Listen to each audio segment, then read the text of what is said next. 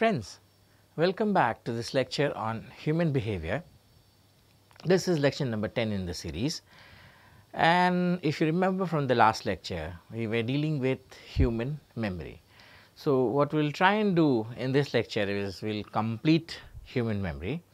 Now, a disclaimer to start with, for all the lectures that I am doing in this series, especially on human cognition, can also be referred back to my other lecture which would be running, that is on course on cognitive psychology. So, what we are doing in this lecture on human behavior is just introducing the concept, and if you want a little bit more, or if you want to understand the concepts a little bit more, you can always refer back to my lecture on cognitive psychology, which is on the internet, and which is also a course, a MOOCs course on cognitive psychology. It's called the Introduction to Cognitive Psychology. So, before we go any further, let us do a quick recap, as we keep on doing in the other lectures, of what we have done up till now. So, we started off by dedicating 2 lectures to introducing the concept of what is human behavior and what do we do in the study of human behavior, and then we introduced the concept of psychology, what is psychology and what are its basic historical roots, from where it comes, and why should we study human behavior for all matters. Then we looked at the 2 branches or 2 sciences from which psychology evolved, and I showed to you how psychology has its roots not only in philosophy, but on physiology as well. And so, these are the 2 main branches from which psychology has evolved. Then we looked at some primary schools of psychology, not limiting to structuralism and functionalism, which are the old schools, but also extending to the idea of psychoanalysis and behaviorism and gestaltism and so on and so forth. And further to what we looked at newer schools of psychology. Towards the end of this lecture, we looked at experimentations of how studies are done in psychology, which is basically using the experimental method or the observation method or the correlation method and so on and so forth. Lecture number 3 and 4 were dedicated to understanding sensation, which is the process of grabbing the physical stimulus and converting it into psychological medium or into the psychological framework. And there we looked at the process of sensation and what are the parameters of any sensory system. So, we looked at 2 parameters, one being the sensitivity and the other being the sensory coding. And we not only looked at these parameters in detail, but we also took a model of sensory organ, which is the human eye, and tried to interpret all we had learned about sensory organs or the process of sensation and how the eye functions on those parameters, or how the eye fits into that whole idea of how sensory systems work. Then we moved on to the concept of perception, which is making meaning to sensations, and we looked at the primary definition of perception. We looked at perception from 2 viewpoints. One was the global viewpoint, the other was the local viewpoint. So, global viewpoint, we looked at perception from the ecological point of view, from the idea that perception is equivalent to anything or all information which is falling onto the retina or the eye. So, we do not need any kind of other information. The retina of the eye is in terms of visual perception, or the eardrum in terms of auditory perception. The information falling onto it is enough to create the world or make meaning of the physical stimulus. And then we looked at the global view, which says that perception is not something like this, it is a 5-6 step process. So, we moved on to looking at perception as a 6-part process or 5-part process rather, starting off by looking at attention, which is the first process in perception, then moving on to something called localization, and then to recognition, further to abstraction and constancy. We moved on to the section on learning, which is basically what is done to all those perceptual organizations through perceptual materials. So, basically once you perceive something, these materials are learned and then they are stored. So, the next 2 chapters on learning and memory was how human beings deal with physical stimulus which have been perceived or which have been interpreted. So, learning, we looked at theories of learning in the chapter on learning. We looked at non-associative and associative forms of learning, and within the non-associative we look at sensitization and habituation, and within the associative forms we dealt in detail the classical, instrumental and observation part of it. This was the whole idea of what we did in learning. We moved on to the idea of memory, which is basically storing the learning. So, once we perceive something and we learn something about it, or we collect knowledge about whatever has been perceived, it has to be stored somewhere, and that is the process which we call memory. And so, the next section dealt in chapter number 9 or section number 9 was on memory. So, we started off by explaining what is memory, is basic processes in terms of encoding, storage and retrieval. So, we did a detailed analysis of what is encoding, what is storage and what is retrieval, and how these properties or how these processes rather they combine together to form the concept of memory. Further to that, we also looked at two influential views or two models of human memory. One model being the Atkinson-Shiffrin model, which says that human memory has three parts. One is the sensory register, the other is the short term memory, and the third one is the long term memory. And then we added on, or we introduced another concept of memory, which is called the network model of memory, and we looked at how this network model or multiple processing model of memory, how defined by Rumelhart, and how this model of memory differs from the idea of Atkinson-Shiffrin. And towards the end of the last lecture, we looked at what kind of informations are stored into memory. So, we continue on in today's lecture from where we left off in the last class. So, we were looking at what are the kind of information which is stored in memory. Now, Atkinson-Shiffrin defined human memory as a three-part system. The first part being the sensory register, where all kind of information come in and they stay for very few seconds or within partial seconds, but the register is huge, so it can take a lot of information.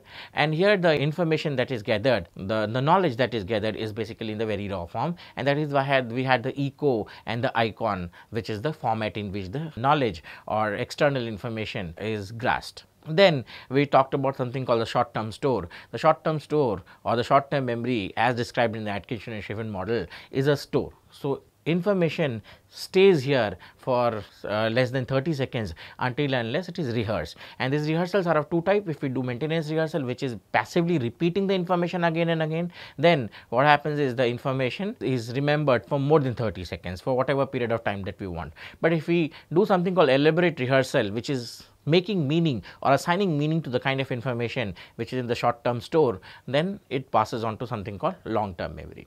So, this idea or this conceptualization of short term store or short term memory was what was done by Atkinson-Shiffrin. Now, Atkinson-Shiffrin believed that the short term store is a passive store and it cannot do anything on its own, which basically means that information just stores on the short term store and nothing happens after that. But we are all aware of the fact that elaborate rehearsals happen. Now, how does the elaborate rehearsal happen? For example, the concept that we took in explaining Atkinson-Shiffrin model, we looked at storing a phone number. So, let us say this is the phone number, and what Atkinson-Shiffrin says is that 7 plus or minus 2 chunks of item will be what is stored on a short term store or short term memory. Now, if we do elaborate rehearsal, suppose this is a number which is very dear to us, so we will do an elaborate rehearsal. So, we will chunk the numbers together. How do we chunk the number? 94 is for BSNL, 35 is some state code, this is some city code, and this is the number 8523 is the number of the person whom you are calling. So, basically this type of rehearsal or this type of elaborate rehearsal or assigning meaning requires you to borrow certain rules and certain concepts from long term memory. Now, the idea that 94 is related to BSNL or the fact that 35 is related to a particular state, let us say Gujarat for any purpose.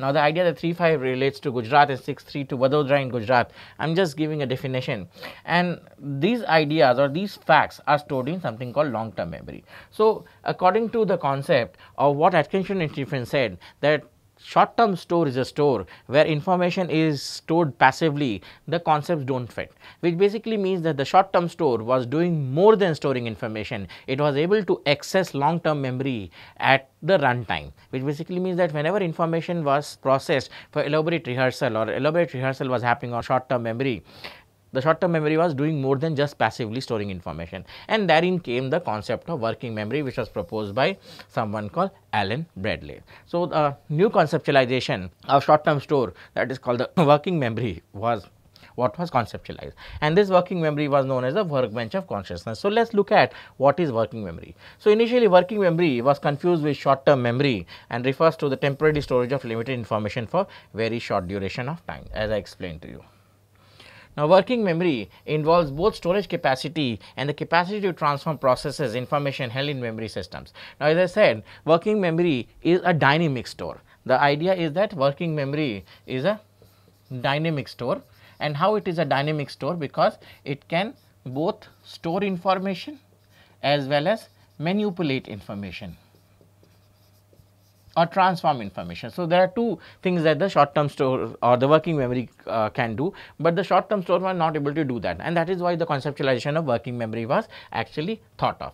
Now, in a sense, working memory is the workbench of consciousness, the place where information we are using right now is held in process, and that is what the definition of working memory is all about. And so, not only numbers, any kind of information which is assigned some kind of a meaning goes through the working memory, and the working memory is able to pull rules from the long term memory. Now, the very act that it can pull rules, or it can actually refer to long term memory in terms of what certain stimulus mean or what certain kind of packets of information mean, provides it the dynamicity that we are talking about, and so it was different from the idea of short term store. Now, early researchers on working memory. Now, to answer questions on the existence of storage capacity of working memory, the serial position curve, the greater accuracy of recall of words and other information early and later in a list of information then in the middle of the list has been effectively used. Now, the question was, my short term store could store 7 plus or minus 2 chunks of item.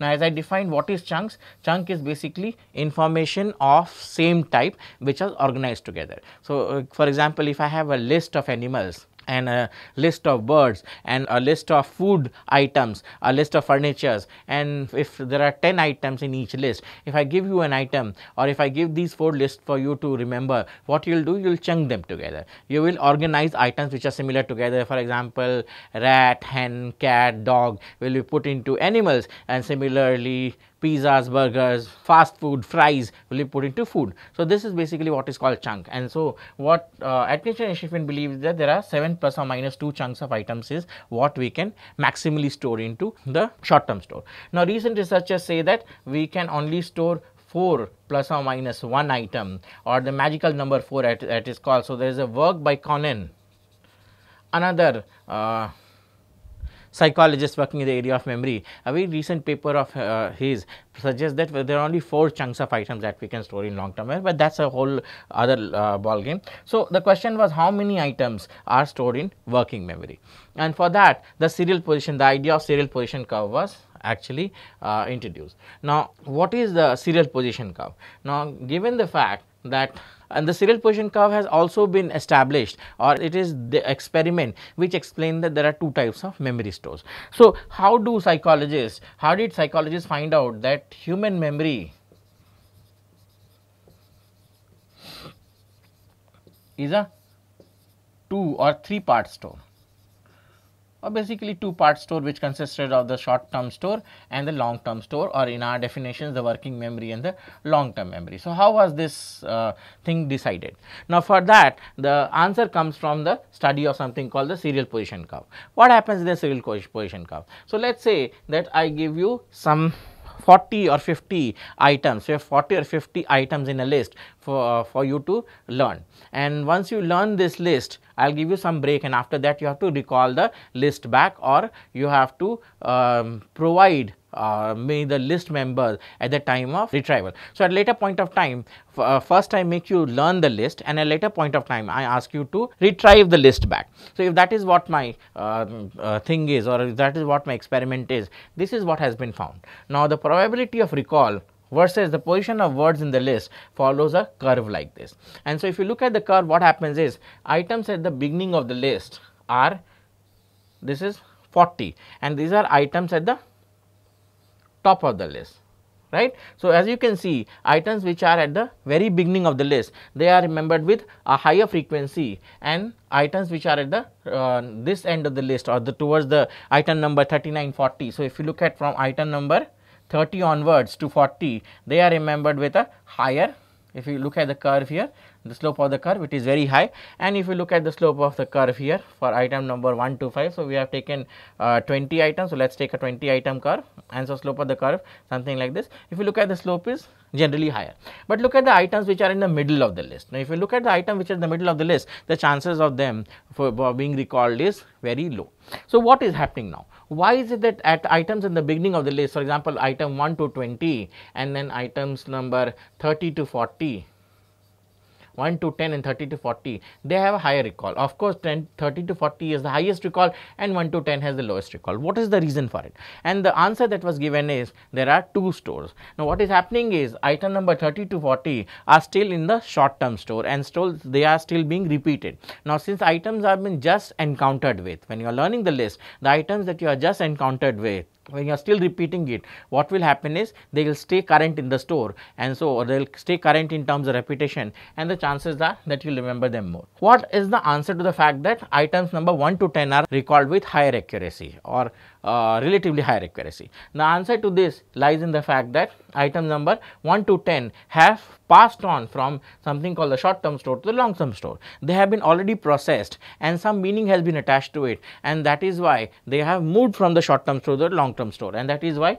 the chances or the accuracy of them being recalled is very high. And this is the experiment. The idea of serial position curve is the experiment which gives you the fact that there are two stores, or there are human memory is divided into two stores. So, as you can see, the probability of recall varies with items position in the list, with the probability being highest for last 5 or so positions. Now, next highest are the first few positions, and lowest for the intermediate positions. So, that is what basically this, and this experiment was done by someone called B.B. Murdoch. Now, again, if you want to look at the more details about serial position curve or the experiment by Murdoch, refer to my course on cognitive psychology. We have discussed in detail this kind of a concept. So, that is basically how the existence of working memory, or the existence of how dual store exist in memory came about. Now, what are the kind of information which is stored in the working memory? The multiple component model of working memory. So, how is the working memory first of all designed? Now, if you look into the short term store, the short term store has different representations. It has the icon for visual information, the echo for the auditory information, and similarly other stores, or the other kind of encoding methods, or other kind of encoding types for different kinds of information from different senses. Now, how does the short term store tackle with this kind of information? Atkinson and Shiffrin model believe that all information, once it enter the short term store, they are stored in just one basic format, which is called the phonological format, which is called the auditory format. But that is where Alan Bradley and the concept of working memory differs. They believe that items which are stored in short term memory, items which enter the short term memory, they are not in the phonological code. They are different codes of it, and that is how the conceptualization of working memory came in, and working memory was called the multiple component model. Now, current conceptions of working memory believe that working memory is conceptualized as being divided into something called the phonological loop and something called the visuospatial sketchpad. And what is the phonological loop? For storing and operating on information in an acoustic code, and visuospatial sketchpad holds and operate information which is visual and spatial in nature. And so, what this says is that the idea of working memory, the concept of working memory works in this way, that information which is coming from the short term store and which is in the form of a echo or the icon, these information stay in the same format, and that gets stored into two different operating systems or two different processes within the working memory. There is something called the phonological store, which stores only information in the phonological code, so auditory information, and there is something called the visuospatial sketchpad, which basically stores information in the visual and spatial nature. And so, there are two different stores which are existing in the concept of working memory. Mediated by different brain structures, phonological loop by the left hemisphere and visual spatial sketchpad by the right hemisphere. And so, if you look at, not only the stores are different,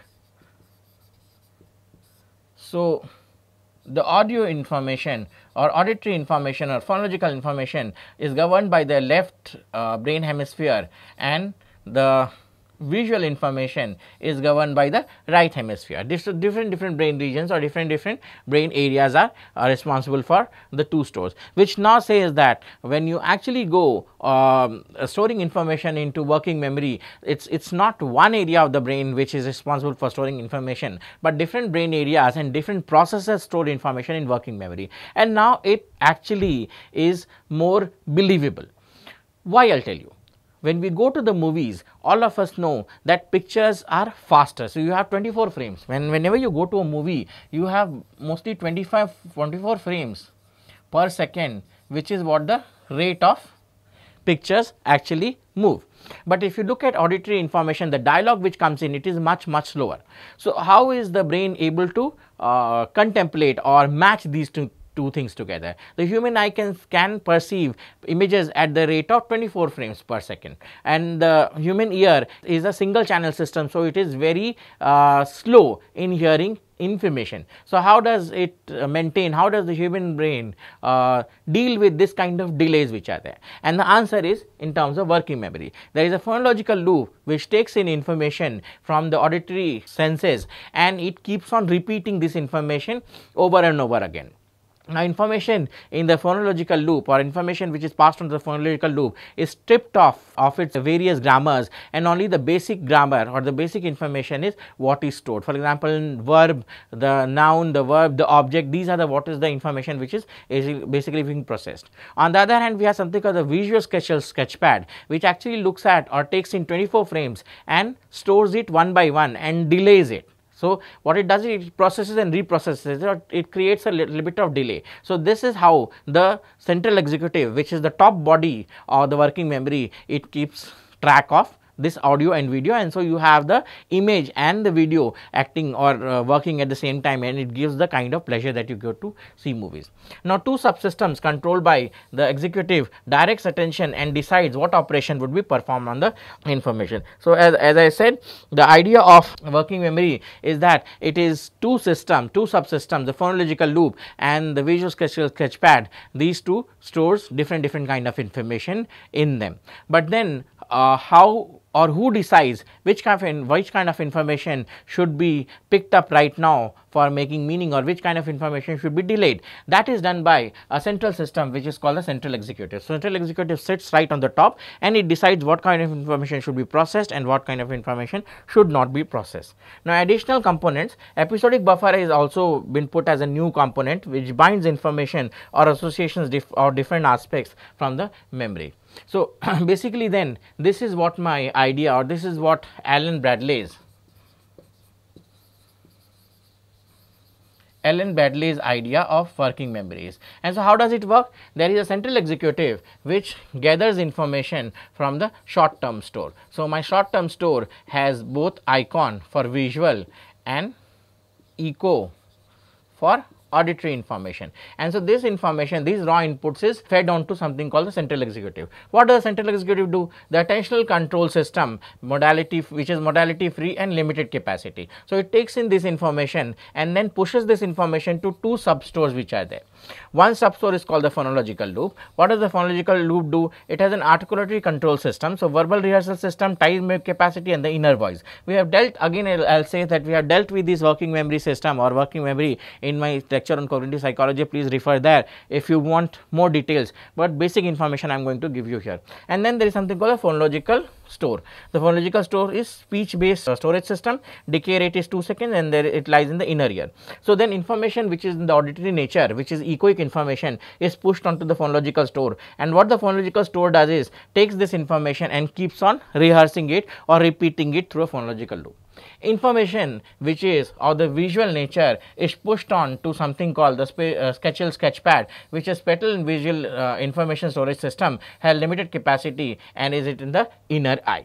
Now, in relation to this, there is also a store which is called the episodic buffer. And what is the episodic buffer actually doing?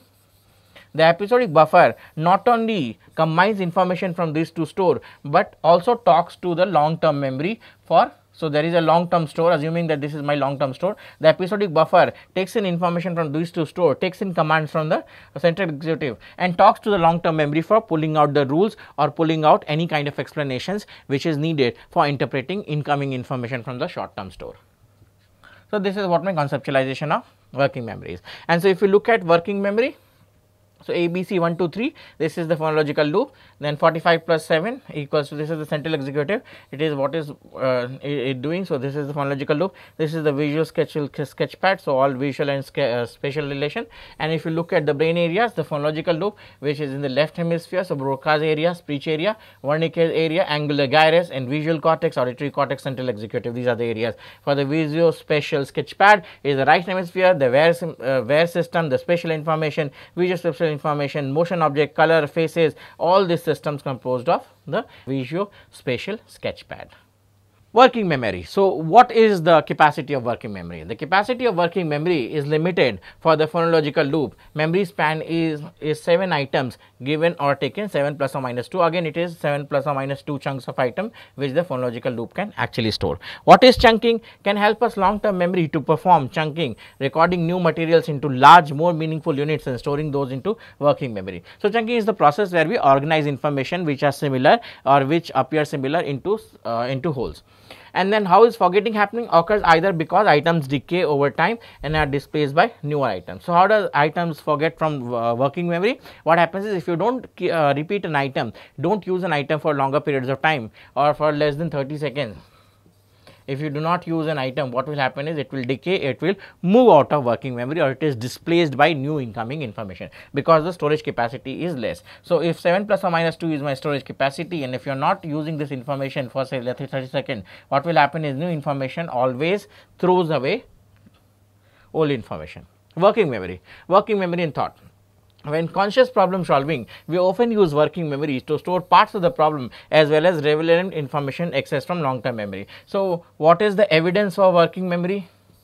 These are the evidence. When we are doing some kind of problem solving, when we are doing some kind of problem identification and problem solving questions, then what we do is we solve part of the question and keep it in working memory and then try solving some other part of the question and integrating them together, and that is the evidence for the idea of working memory. Transfer from working memory to long term memory. How does information transfer from working memory to long term memory? Through something called rehearsal. Process of conscious repetition of information which maintains an item in working memory, maintenance rehearsal, but can also cause it to be transferred to long term memory by elaborate rehearsal. So, the same processes that happen in the short term store or short term memory is true for what happens in working memory or the concept of working memory. Although the recent versions of concepts of working memory or how working memory looks or what are the ways in which working memory functions is a new dynamic idea. So, we will not go into the details of what is the current conceptualization of working memory, because now they talk of something called a single store system, and so information lies at different depths. So, now memory is thought of a single system where there are different depths and information goes into different depths through the processes. So, depending on what process you are using or what kind of rehearsal you are doing, information will either be stored at something called long term memory or working memory, and the depth of that, the kind of rehearsal will decide where the information is going. And so, that is the present conceptualization, but we are not here for discussing that. Now, memory for factual information, which is episodic and semantic memory. Now, we look at the conceptualization of how long term memory functions. Now, the long term memory that we talk about is divided into two parts. We have the conscious part and we have the unconscious part. So, we have something called explicit memory and implicit memory. Right? Explicit memory is called, explicit long term memory is called declarative, and implicit long term memory is called the procedural. So, yes, so I will just draw it here. My long term memory, up till now we have been looking at the sensory store and the short term memory or the working memory. Now, we will deal with what is long term memory. So, long term memory is basically divided into two parts. We have something called the declarative store and something called the procedural store. Now, declarative is the explicit form of memory which we are aware of, and procedural is a part of memory which is implicit. Let me give an example to make you understand what is explicit and implicit. What is declarative memory? It is explicit in nature. For example, if I ask you what is the capital of United States, questions like where is east from your current position, questions like how many cents make a dollar, questions like what is the color of the Norwegian flag, or who is the prime minister of some country, or questions like what did you do in your second birthday or third birthday or first day in school. This question comprises of information which is explicit in nature, and they are tackling with, or they are dealing with the declarative memories, or information which you are aware of and you can access. There are other information which lies on the procedural memory which are implicit in nature. For example, questions like how do you ride a bicycle. Now, no matter how hard you try, it is very difficult to explain how do you ride a bicycle, because it is motor memory, or how do you play guitar. Now, if I try writing a 21-day book in riding a bicycle or playing a guitar, it is very difficult to explain someone how to ride a bicycle. You can do it, and so they are implicit in nature. So, two forms of memory. Now, within the declarative type, I have two main types. One is called the semantic memory, which is semantic, which is for facts, knowledge, rules, and so on and so forth. And the other end, I have episodic store, which are composed of episodes. For example, first day in school, first day in college, first case, first birthday, not first, just anything, experience at the mall, and so on and so forth, which is an episode, which is kind of an event in your life, and so that is stored in the episodic store. Within the procedural, generally there are three systems. One is called the habit formation. So, habits are procedural memory. You have classical conditioning, another kind of procedural memory. Emotional memory is another kind of procedural memory, and so there are other types of procedural memory as well, and within them lies something called emotional memory, which is sitting right between these two type of memory types. So, this is how my long term store is organized. My long term memory store has declarative and procedural parts, and within the declarative part I have semantic and episodic. Within the procedural part I have something called habit formation, classical conditioning, and priming, and so many other kind of memory stores which are there. So, since we are not dealing in detail the procedural memory type, let us look at the two different declarative memory types. It is very difficult to study the procedural type of memory, because it requires you special technique for developing what is priming, semantic and conceptual priming, and so on and so forth. Let us just confine ourselves with what kind of information are stored in the long term memory. So, memory for factual information, episodic and semantic. Now, memory for factual information is sometimes termed as explicit or declarative memory, because we can bring into consciousness and report it verbally. They are of two types. One is called the episodic memory. What is it? It holds in information that we acquire at specific time and place. So, it has something called autonoetic consciousness, which basically means that it has a certain place and certain time. These memories can actually be plotted on a place time axis, on a space time axis, and so these are episodic in nature, and these memories always unfold in a timely manner. For example, if you think about your first day at whatever college you are studying in, then the memory which unfolds happens in a timely manner, which means that the first day will start with morning, and then it will tell you all the events that happened one by one in a time sequence and a space sequence, and that is what is the idea of autonoetic consciousness. Now, it is the kind of memory that allows you to go back in time and to remember specific thoughts and experiences you had in the past, and so it is also called time traveling memory, right. So, who says that time travel is not possible? It is possible. If you look at episodic memory, what we are actually doing is we are traveling back in time and going to a place or going to a system where we can leave that particular memory, and so we are doing time traveling. Now, another kind of memory which is the long term part or declarative long term part is semantic memory, which holds information of more general nature, information we do not remember or acquire at a specific place and time. For example, information what is the capital of Finland, or questions like who is the president of Canada. These kind of information are information about how do we integrate pi by 2 to minus pi by 2 cos x, this kind of information, simple integration, simple differentiations, all those kind of rules are there, sin x plus cos x and so that kind of a thing. So, these are rules and they are not stuck to one place time, but these are general things that you actually store.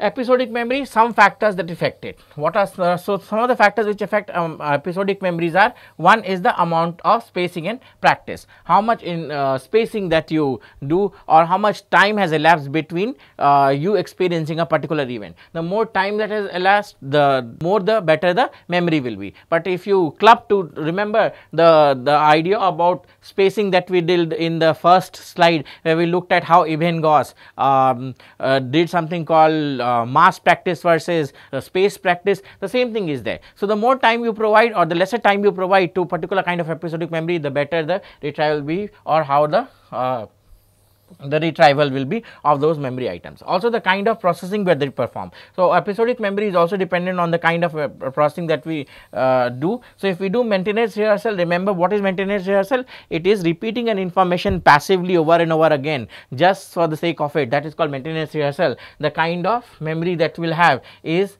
very low grade, and it will be there for very less period of time. But if we do elaborate rehearsal, if we make meaning or attach meaning to information which is presented to us, then it is called elaborate rehearsal, and in this cases what will happen is the information will stay with you for longer periods of time, and a high grade information is what will be available with you. Also, retrieval cues also decide what kind of information, or one of the factor which decides how episodic memory functions. So, stimuli that are associated with information stored in memory and so can bring the information to mind at times when it can be recalled is what is called the retrieval cue. Now, basically if you look at the memory, any memory follows a lock and key kind of a paradigm. So, think of this as a lock. This is my memory.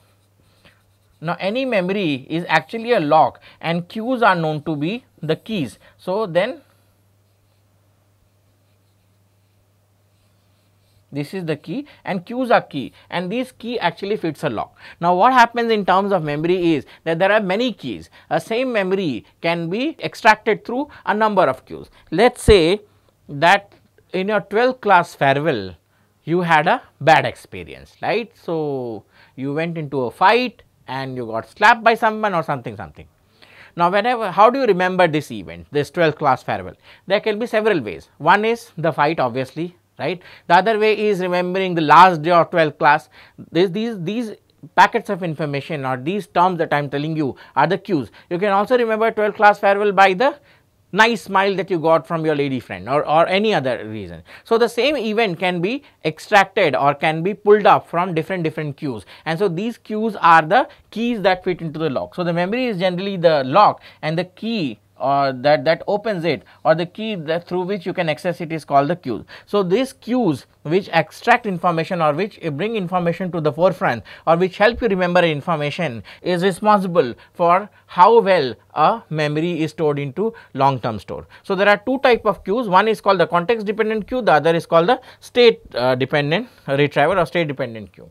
What is the context dependent? Now, within the context dependent cue, what happened is the context in which you learned information will decide how well you will remember if the context remains the same. What is the meaning of it? Now, all of us, when we give an exam and when we are giving the exam in the same room in which the lectures was held, we remember it better than if we are giving the exam in some other school. What happens is, it has happened to all of us, it will happen to you also. There are times when we actually try to remember an answer and then we remember the context, which basically means that we remember everything which was written on that page, but we do not remember what the answer was or how it was solved. We remember the flowers that we made on the notepad, we remember the lines that were there, the color of the notebook which was there, the kind of pen that we used, the teacher who was teaching it, we remember everything but not the exact answer. And so, this is called context dependent effect. So, basically where you learn an object, where you learn a particular information, if it is tested in the same medium, then the retrieval is better or the memory is better than when it is tested in some other medium, and a small experiment was done to test this. So, basically two type of people were used, divers were used, and these divers were given some information to learn. So, this is a list of items that these divers are learning. Now, there are two cases. One case is the diver learned the information.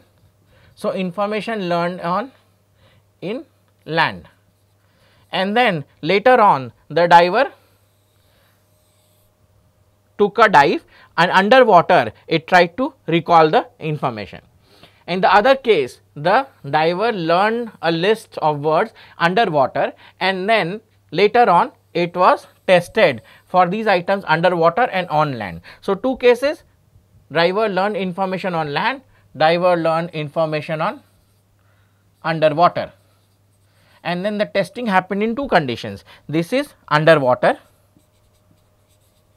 the words were remembered, and on land the words were remembered. This is underwater, the words were remembered, and on land the words were remembered. What do you think happened? If the information was learned on land, the retrieval was better on. So, this is high retrieval, and in this case the retrieval was very poor, right. So, if you learn an information on land, the chances of you retrieving this information on land is very high, but if you remember an information on land, go underwater and try to retrieve that information, the chances are very less that you will be able to retrieve, and similar happens when you learn information underwater. There are some state dependent effects also. Certain states are, memory states are also responsible for you to learn information in a nice manner, and so nothing to explain here. So, if you learn something when you are drunk, you recall that when you are drunk better than when it is you are sober, and so certain kind of information only comes to us when we are drunk. You might have friends of you who actually break when they are drunk and they do not even remember what they keep on telling when they are drunk. So, basically some informations are remembered better because they happen, this kind of information were learned when you are drunk, and so certain body physiological states are responsible for coding this kind of information. Now, semantic memory, information organization. Now, what is semantic memory? Memory for general knowledge stores a large amount of information in highly organized structures. Organization in semantic memory uses elements like. So, basically if we looked at how information is stored in episodic memory, but in semantic memory information is stored in terms of a network, right. So, any information that happens in a semantic memory, it is stored in kind of networks which is composed of nodes and subnodes. For example, let us look at the information animal. So, animal is a concept, and within the animal you will have birds and reptiles, and within the birds and reptiles you will have, within the birds you will have information like that. So, if you look into it, it is like a node. The top node is the animal, within that you have birds and reptiles and mammals, and within the birds you will have different kind of birds, within the reptiles you have different kind of reptiles, within the mammals you will have different kind of animals. So, basically information is arranged in a highly organized structure, and the organization is using elements like something called concept. Now, what is a concept? It is a mental category for object or event that are similar to one another in certain ways. Concepts in semantic memory seem to exist in networks reflecting the relationship between them, which is called the semantic network.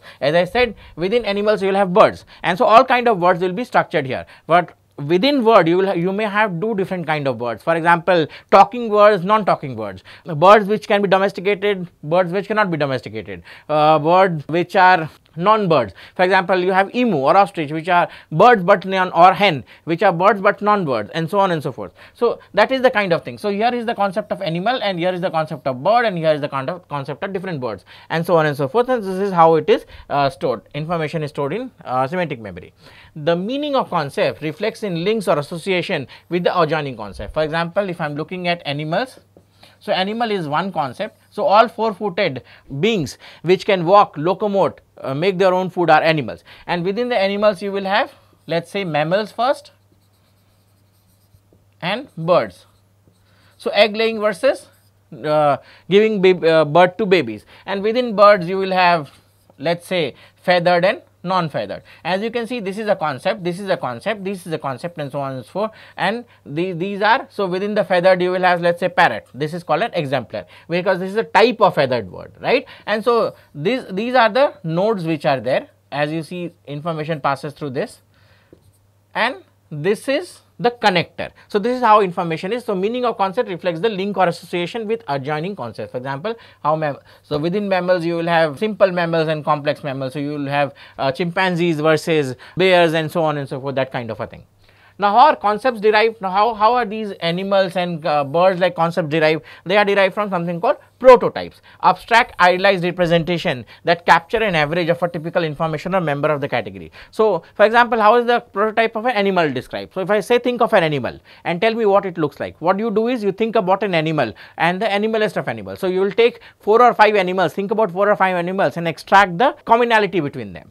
So, what will have animal have? Most animals have 4-footed, and then they have semi-developed brain, they locomote, move from one place to another, and they cannot make their own food. So, this is what the definition of animal is, and this is how a prototype is defined. Or prototype of a car. So, car is a basically a vehicle which has 4 wheels, runs on engine and used for transporting vehicles. So, this kind of a categorization, conceptualization or abstraction is what is prototype. Exemplars. Exemplars are the examples from which the prototypes are defined. So, an example of the category that the individual can readily bring into mind. For example, if I think about animal, if I want to derive the prototype of an animal and I am thinking about let us say lion, it is an exemplar, right. Or similarly, when I am thinking about Hyundai or BMW, this is basically a exemplar. So, as you can see, if bitter is my concept, this bitter is actually related to 2 more concepts. One, bitter is related to beer, bitter is also related to resentful. On one end, if you look at beer, this is related to further concepts or further links into it. For example, beers are, there are different kinds of beers, you have lager, you have the ale and so on and so forth, different kind of beers are there, and within the beer, it is again related to wine, for example, the sherry wine, the aperitif wine, and wine is again related to cheese and so on and so forth. But if you look at bitter, it is related also to an emotion. So, this is a drink, a food item, but bitter is also related to human emotion, which is resentful, and resentful is then further related to spiteful, angry, envious, all of which are human emotions. And then bitter is related to sour, wine is related to cheese, and both are savory items which are spicy and piquant. So, that gives you a definition of how things are related in semantic memory or how they are organized in semantic memory. Again, if you go back to my lecture on cognitive psychology, what I have done is I have looked at these details or these memories in full chapters or full lectures. So, you can refer to those lectures. Memory for skills, which is procedural memory. So, memory system that retain information we cannot readily express verbally. For example, information necessary to perform skill motor activities such as riding a bicycle is also called implicit in nature. So, no matter how hard you try, you cannot explain how do you ride a bicycle, and that is what is the memory for skill or procedural memory.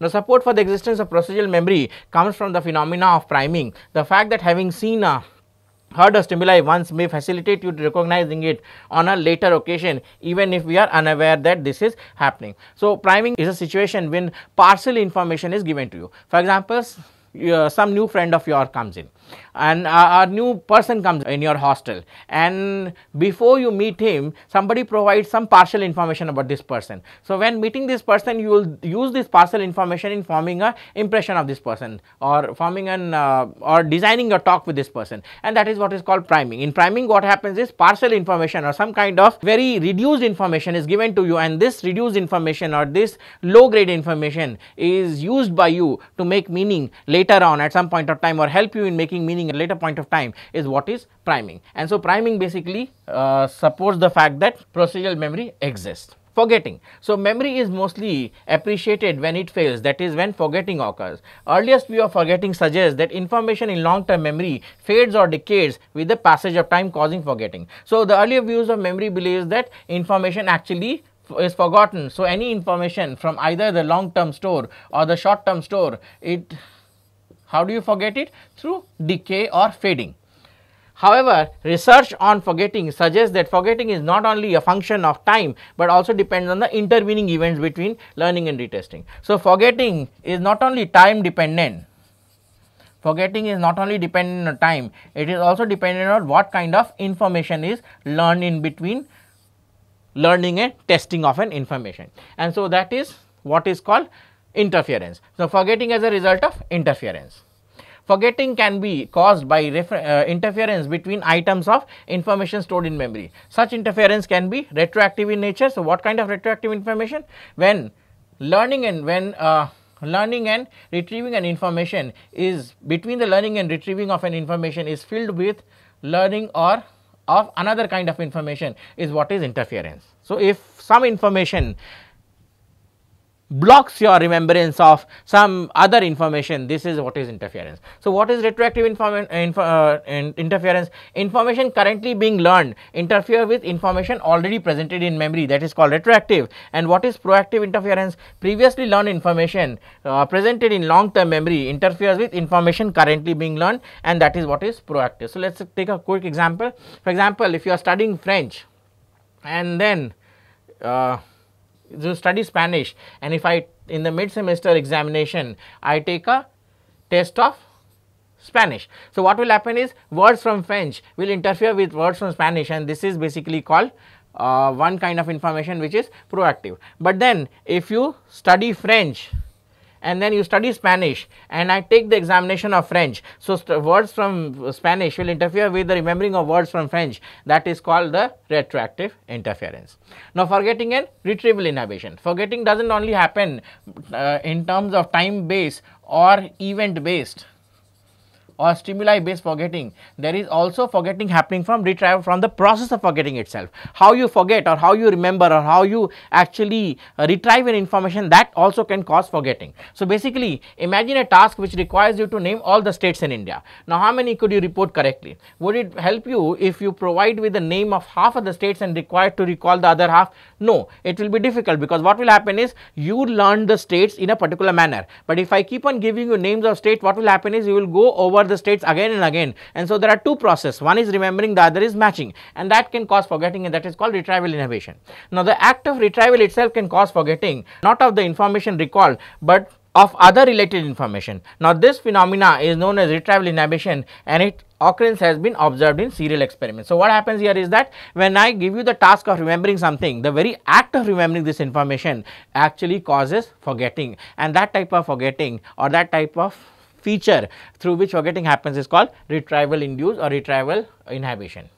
Now, memory, as I said, is never accurate. The reason why memories are never accurate is because there is no way to look at what memories are stored. Memories are subjected to personal biases. People add their own bias. So, when I am looking at an incident, any incident for that matter, if I look at car incident or car accident incident, what will happen is my own bias, my own interpretations will influence what I store in memory, and so they are never accurate. So, memories are always open to distortions and constructions. So, information entered into memory is often altered in various ways over time, and those alterations can reduce its accuracy and change its meaning. Now, this can be of two types. One is called memory distortions, alterations in what is retained and later recalled, and the second is called constructions, the addition of information into initially present information. So, basically this memory accuracy is affected by distortions where alterations or in what is retained happens, and constructions where new information which is fitting the schema, which is fitting the kind of information that has already been stored, can also lead to memory constructions. Distortions and the influence of schemas. Distortions in memory can occur in response to false or misleading information provided by others. Now, the cause of such distortions in many cases seem to involve operations of schema, structures representing individuals' knowledge and assumptions about aspects of the world. Now, for example, if I know that some information you hold in memory, for example, if I am cross-checking someone, I am in an eyewitness testimony case and I am cross-checking someone, and the eyewitness says that the person who committed the murder was actually wearing a dark color suit. So, and he insists on that it is blue. I can obviously play with the schema and make him believe that it was not a blue color suit, but it was a grey color suit, because both of them are dark in color and more or less steel grey is very equivalent to or very close to blue, and so I can infuse schemas like that, or I can infuse false memory like that, and that is what is playing around with the schema. Now, another important cause of distortions in memory involves our motives. We often distort our memories in order to bring them in line with whatever goals we are currently seeking. And at times we save memory, as I said, dependent on what we want it to happen. If we want something good to happen, no matter how an incident was, the way we encoded memory, the way we encode memory is in terms of what we want. So, suppose I got rejected by a female friend, but I don't want this to be in this way, so I will remember the memory in an entirely different way, the way I want it to be, and so there will be two versions of the actual memory happening, and that is called distortions of memory. Memory distortions and memory construction. A final way of memory distortion involves confusions concerning the sources of information in memory. Sometimes what happens is you don't know where the memory came from or where it is stored or who actually said you, and those type of problems can also lead to memory distortions and constructions, and that is called the source monitoring error. Now, we are often make errors in source monitoring, the process of identifying the origins of a specific kind of memory. Now, a related effect is called reality monitoring. Sometimes memory comes to us and we even don't know whether these memories are real or not. For example, certain people have remember certain events from their life where they are very unsure of whether these events actually happened to them or not, and that is they fall prey to something called reality monitoring. Now, the process of deciding whether memory stems from an external sources, which is events we accurately experience, or from internal sources, our imagination or thought, and that is called the problems in reality monitoring, and that can lead to distortions or memory constructions. Memory construction, remembering what is not happening. Not only can memories be distorted, they can also be constructed. False memories are both persistent and convincing, and people strongly believe that they actually happen. Eyewitness testimony is a good example. It is accurate as we believe. Eyewitness testimony, evidence is given by persons who, having witnessed a crime, plays an important role in many trials. So, basically eyewitness testimony is affected by a lot of things that is beyond the control of the person who is actually giving the eyewitness testimony. So, factors affecting the accuracy of eyewitness testimony, one is suggestibility.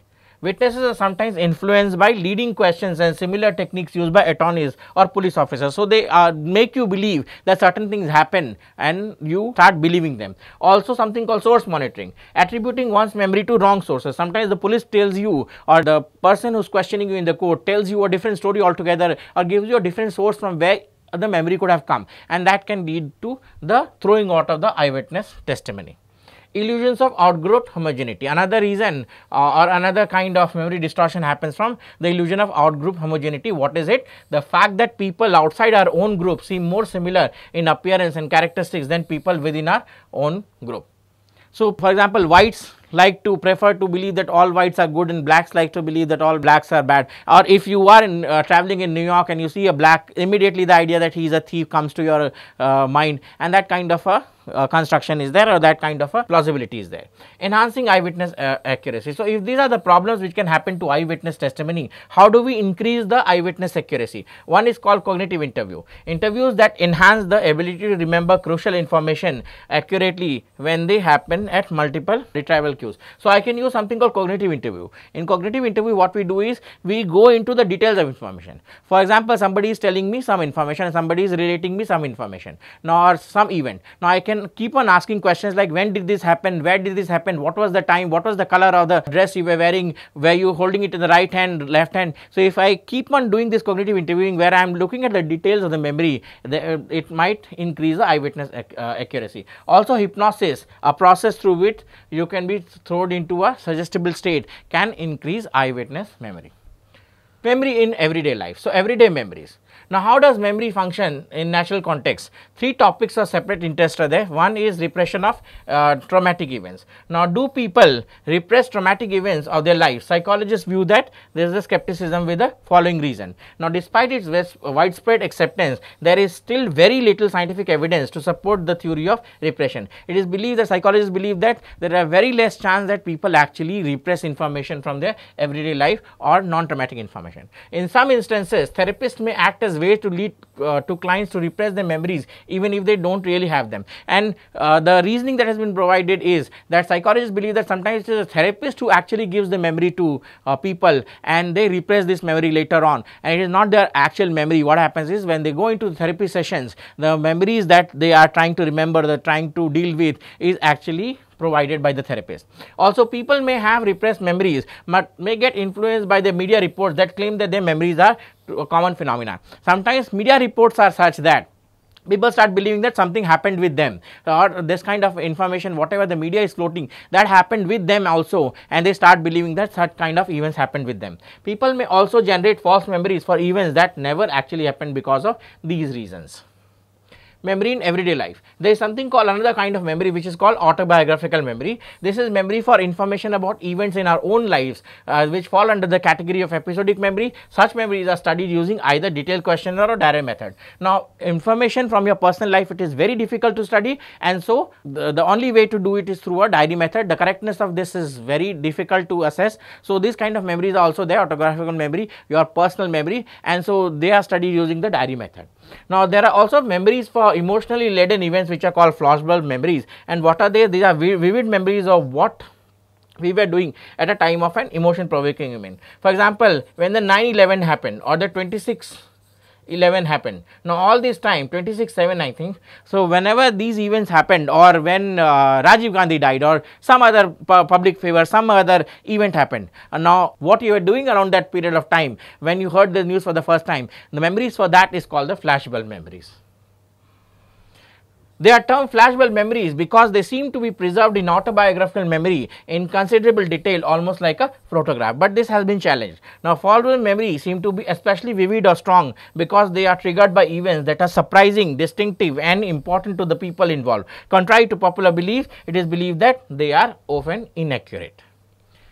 So, this is what my autobiographical memory base looks like. If it's type, periods, event, relationship theme, work theme, general events. So, event specific knowledge, and this is the far side. I will leave you with this particular graph or picture which actually tries to detail the kind of memories that we have and how they interact with each other.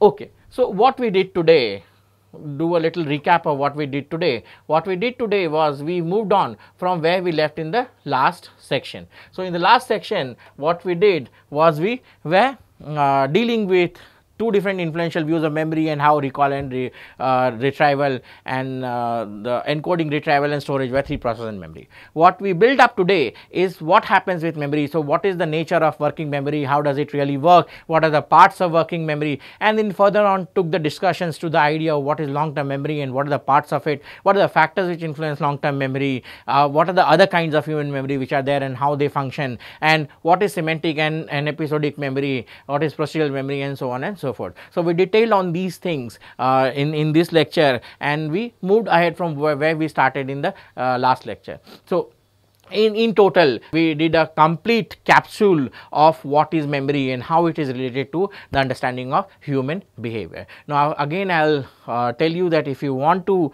study any of these human cognitive processes in detail, you can refer back to my lecture on cognitive psychology, where we deal with each of these memory types in detail on those lectures. So, up till the next time when we meet and we deal another interesting topic in human behavior, is goodbye from here. Thank you.